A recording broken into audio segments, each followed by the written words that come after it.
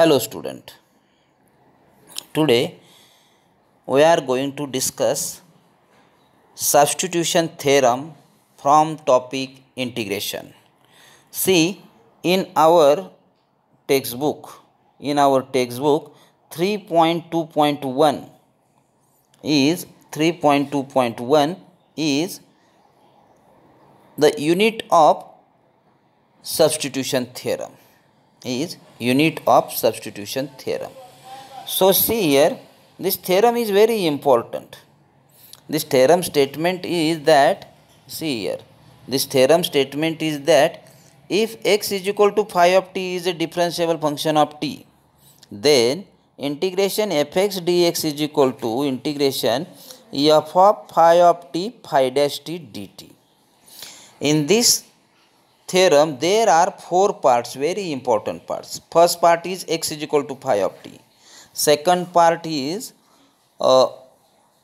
LHS of equation, which is to prove that LHS is integration fx dx, means integration with respect to x and in terms of x.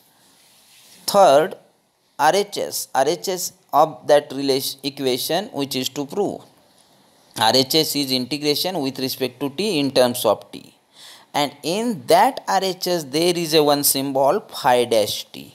What is meaning of phi dash t? Phi dash t is nothing but it is derivative of phi. See, we can explain it. ठीक आहे, पाहू आपण आता याचं explanation पाहू, आणखीन तुम्हाला जरा क्लिअर करून देतो. सी हिअर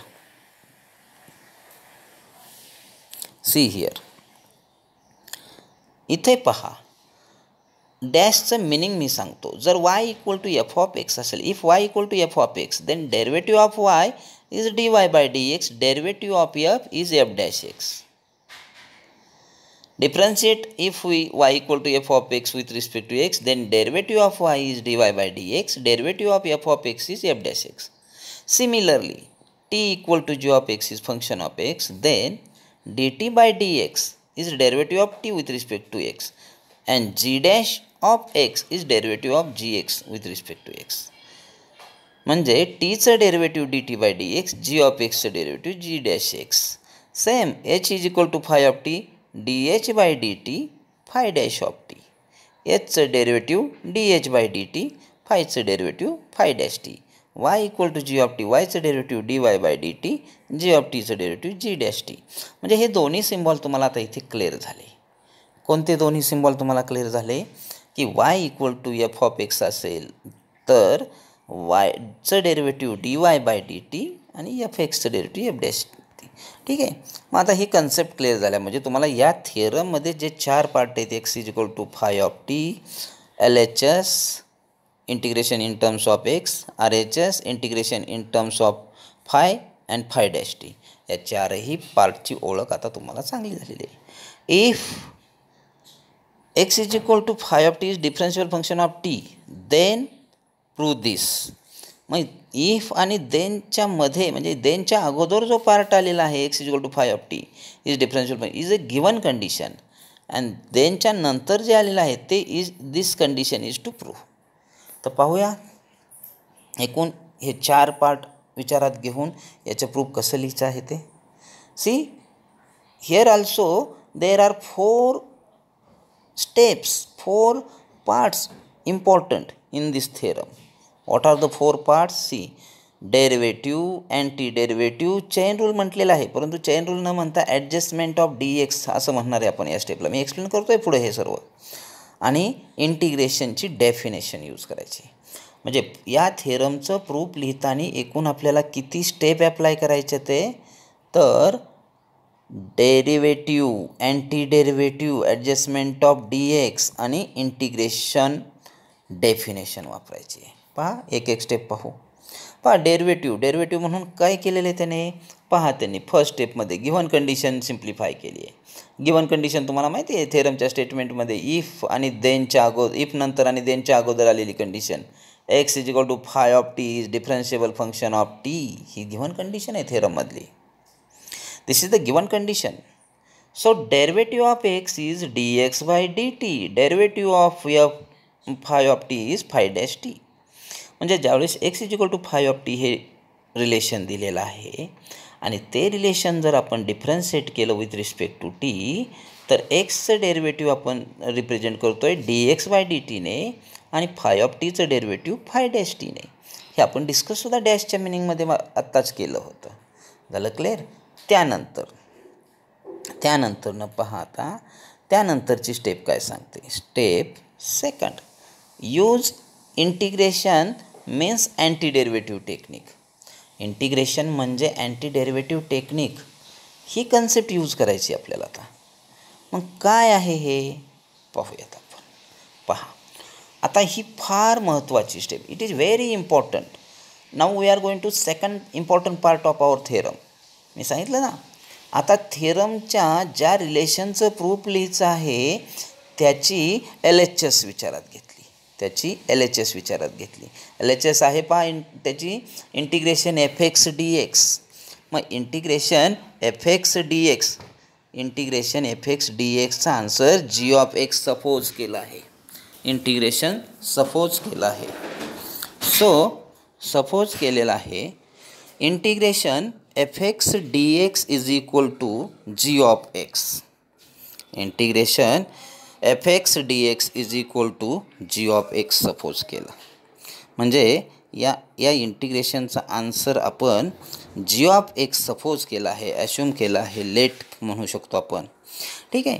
पण आता पहा इंटिग्रेशनमध्ये जर एचं इंटिग्रेशन बी येत असेल,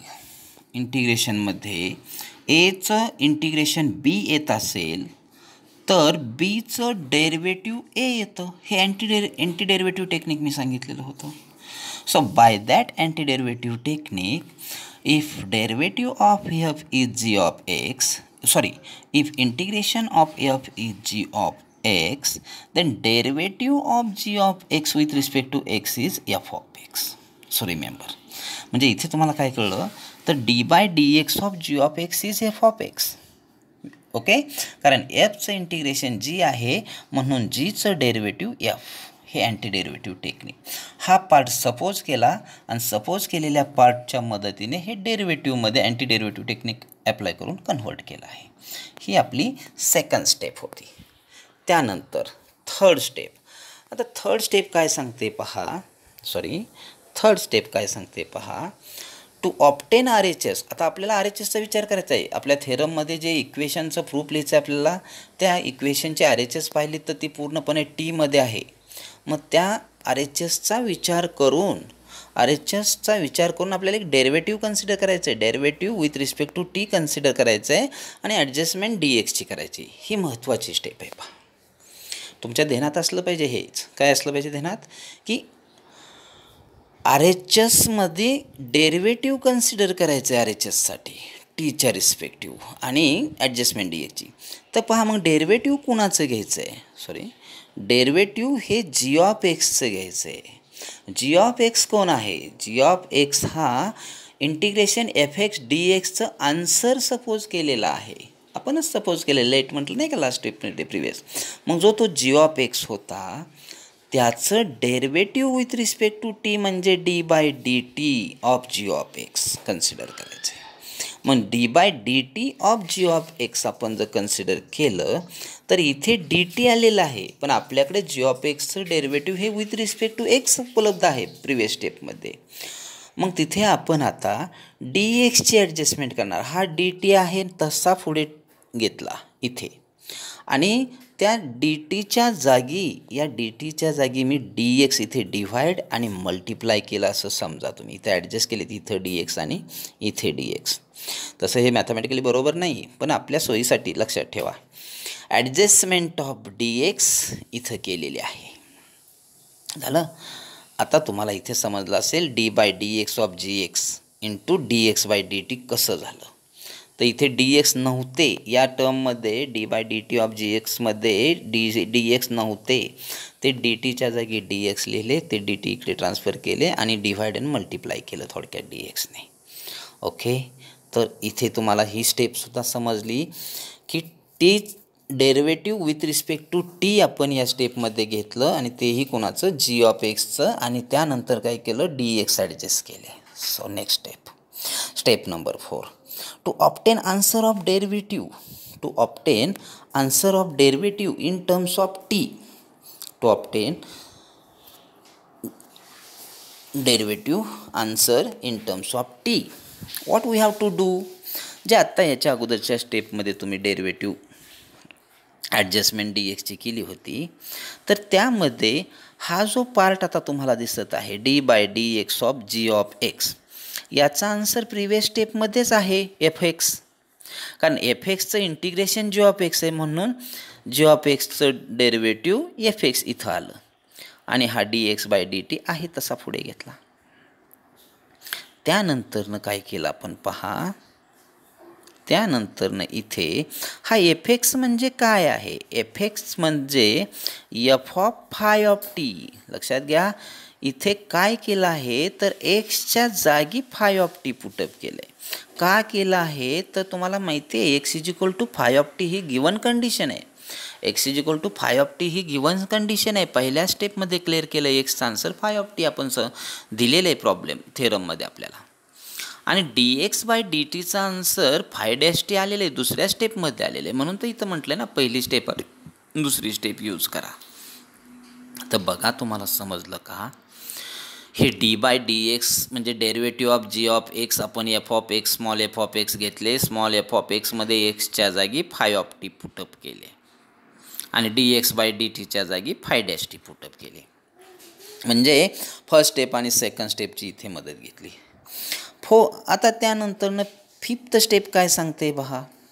आता इथे आपल्याला फोर्थ स्टेप कंप्लीट झाल्यानंतर फिफ्थ स्टेप काय सांगते बघा. Use step first and fourth also definition of integration obtain required relation. मग आता आपण इंटिग्रेशन फाइंड आउट करणार आहे. तर पहा आता जी of x is equal to integration F of five of T five dash T D T कसे आले पहा. प्रिव्हियस स्टेपमध्ये जी ऑफ एक्सचं डेरिव्हेटिव्ह हा पूर्ण पार्ट आलेला आहे F five of T five dash T.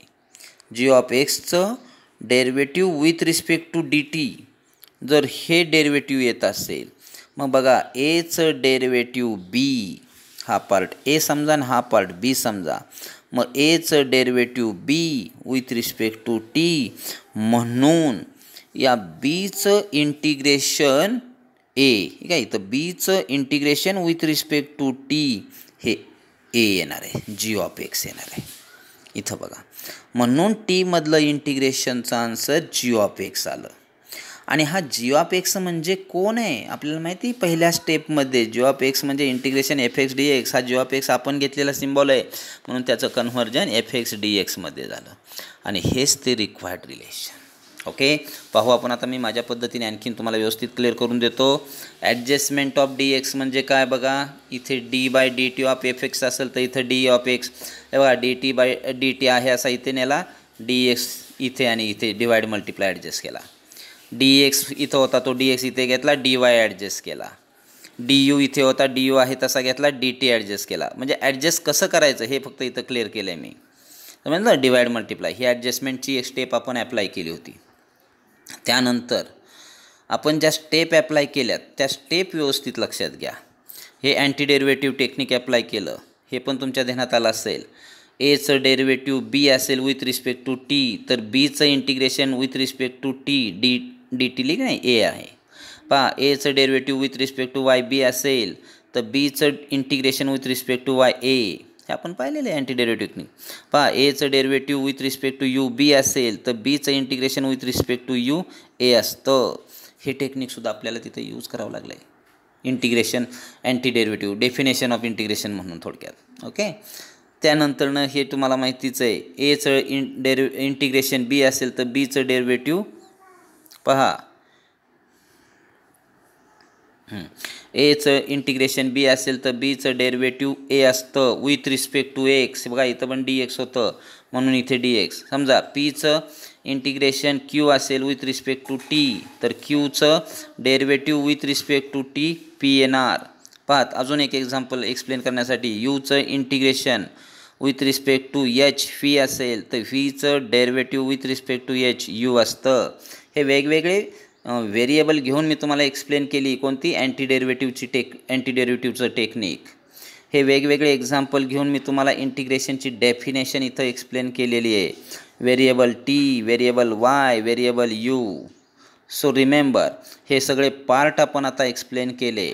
Okay, प्रत्येक स्टेप एक्सप्लेन केली आणि आता तुम्हाला मी परत आता माझ्या पद्धतीनं परत एकदा ह्या चारही स्टेप एकत्रित दाखवतोय प्रूफ लिहिलेले.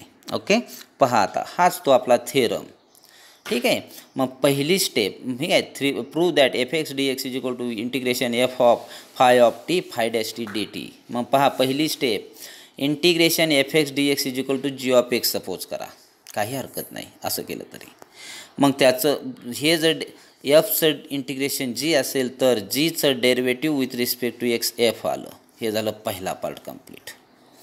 दुसऱ्या स्टेप, गिव्हन कंडिशन कन्सिडर करा. X is equal to five of T is differential function of T म्हणून D x bye D T is equal to five dash T.